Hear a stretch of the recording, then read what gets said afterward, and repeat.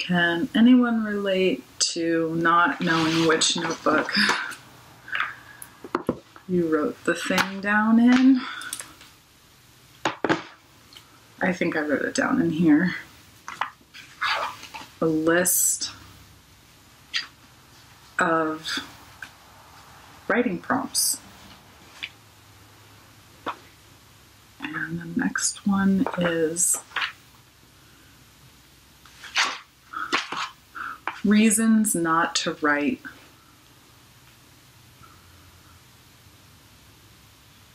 That's what the kids call ironic. Okay, reasons not to write. Let's do it.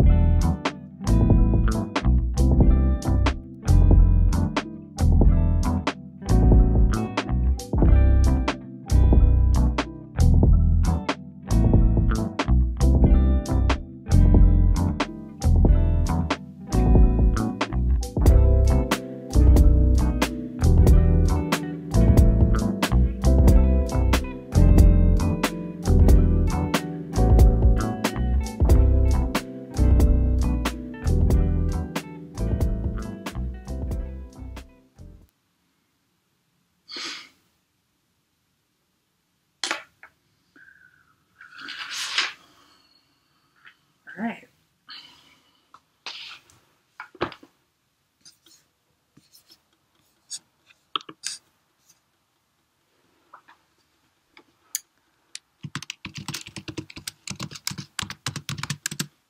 My screen went dark.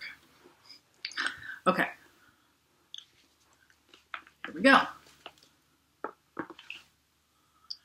Reasons not to write. Because I woke up feeling anxious about not going to the wedding I haven't been invited to. And because the anxiety feels like an irresistible pull down an energetic drain, like a never-ending toilet flush. It feels like I should make up a bunch of excuses to have at the ready. Oh, my cat's having an operation that day. Oh, I'm having an operation that day. I've got a new job and I have to be out of town for a training. I'm getting my couch steam cleaned. I'm allergic to shellfish. I'm remodeling the kitchen. I'm actually already going to this other wedding in Bali. I run through all of these in my head anxiously before realizing that the toilet flush has become stronger now. It's requiring me to swim extra hard to keep my head above the tsunami. Now I'm roped into going to this wedding I don't want to go to that I haven't been invited to, meaning I have to find a dress. You have to get a new dress for a wedding. It's pretty much the law, especially when you don't want to be there. Women understand this. It's the inverse law of looking good versus feeling good. If only we could just reach into the closet and pull out a suit. No, it doesn't work that way. So now I'm anxious and resentful about spending money on this new dress to wear to this wedding I don't want to go to, that I most likely won't be invited to attend. But you have to do it all. Shoes, that's a whole separate shopping experience. Nails, plan a week ahead for that. Hair, I mean, let's not go crazy. I do my own hair. Okay, don't be unrealistic in this anxiety landscape in my mind in the future. Come on. But anyway, there's travel and dealing with people at the wedding, which is, there's travel and dealing with people at the wedding. Which is worse, dealing with people you know or dealing with people you don't know? At least people you know are characters in the thing you're writing. People you don't know are just people you don't know, you know? Set decoration, mood, filler. I'm just mood and filler most of the time, thank God. I'd rather just blend into the background unless I'm prepared and I've consented and I'm wearing a new dress and heels and my nails are done. Okay, right, I'm supposed to be at this wedding. Okay, I'm there. The ceremony is nice, actually. I do love ritual, and it's great people watching. Neither of them believe in God, so they're both pretty awkward up there. That's okay. No one believes in God anymore. Okay, well, let's see. Maybe someone's grandma here believes in God. Scanning the crowd. Aha, there's a grandma. She's smiling. She's crying. She's wearing lace gloves. I love this grandma. Close up on her face. One side is a little wet. Soft, wrinkly skin. Oh my God, grandma. Love grandmas. Okay. I'm supposed to not want to be at this wedding. Crank it back up, Elovich. Fast forward. Reception. Okay, here's awkward city center. Seated next to the other randoms at the back table. Food, fine. Music, too loud. Grandma? Up at the front.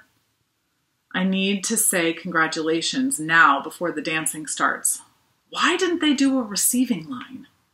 It always mystifies me why in my anxiety fantasies, why it's so much more complicated than it needs to be. I guess that's why they're anxiety fantasies. I'm not even trying to resist the toilet tsunami at this point. This is entertainment. So now I have to weave my way up to their table, get around those wedding photographers, worst people on the planet. I would know, I used to be one. And then go in for a hug. Oh geez, she is smashed and her tiara is sharp. Ouch. And now him. Oh, cute, he forgot my name. And now I'll just get out of here, slip out the side. Whoa, someone just pulled me onto the dance floor. Who is this guy? No thanks, not my thing. But he won't let go of my wrist and he's spinning me around and there's a crowd around us. I'm supposed to know the steps. It's a line dance pop-up improv thing with claps and jumps and shimmies. Okay. Now this part, right, yes, slide to the right, 2 times, yeah, great. Got it. Yay. Is it over? It's over.